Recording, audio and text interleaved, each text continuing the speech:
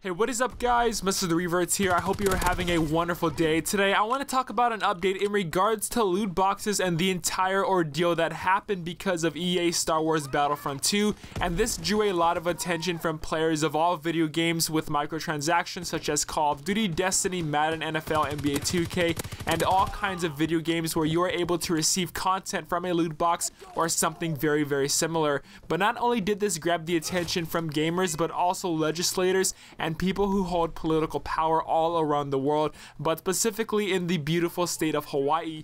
So the Democratic state representative in Hawaii, Chris Lee, promised that he would devise a plan to ban the sale of games that contain loot boxes to anyone under the age of 21, and this was all the way back last year in November. Now Chris Lee has submitted not one but two bills to the state house and then two to the Senate, so 4 bills in total that target the sale of games with loot boxes to players who are under the age of 21, and that they don't clearly state the odds of winning various items. If these bills get passed, then they would require publishers to clearly label games with randomized loot boxes that they are purchasable with real money, and that they have to reveal the probability of getting each item included in their loot boxes. Also, apparently more than half of the US states are looking into similar legislations, and the reason why is because they see the buying and opening of loot boxes are basically gambling, and I do agree with that. I've seen a lot of posts from players say that they've decided to spend $10 and then that snowballed into $20 and then finally over $100,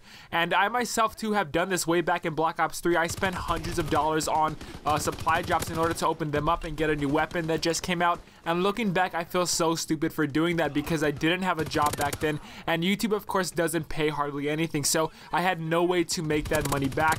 Also, you gotta understand that the companies see this, they see how addicting this can be, and they probably do set up loot boxes to make players want to come back and spend more money, just like how a person addicted to gambling would do. It's the same exact thing. If you spend over $20 or even $10, there should be something a player gets that's valuable from loot boxes. In Call of Duty World War II's case, getting a ton of pistol grips is trash, nobody wants that, and by adding tons and tons of them into the game to water down your chances of getting something good is a terrible thing to do.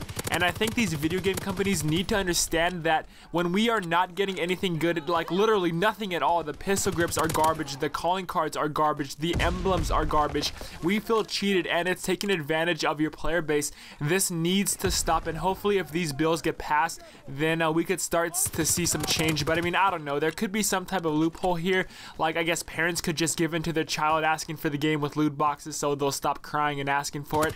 Heck, I don't even know how this could work with games that have a second currency like COD points, for example, because you're not opening up loot boxes when you spend your money, you're opening up loot boxes with COD points when you spend your money. So I don't know, I just definitely feel this kind of stuff needs to be toned down a bit.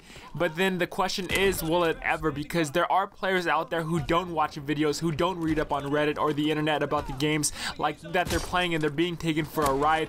And I feel that these game designers have lacked motivation and inspiration to make their games better because they're just going to make tons and tons of money off of microtransactions. So I mean, all they gotta do is just make somewhat of an average game and then add a system that's similar to loot boxes.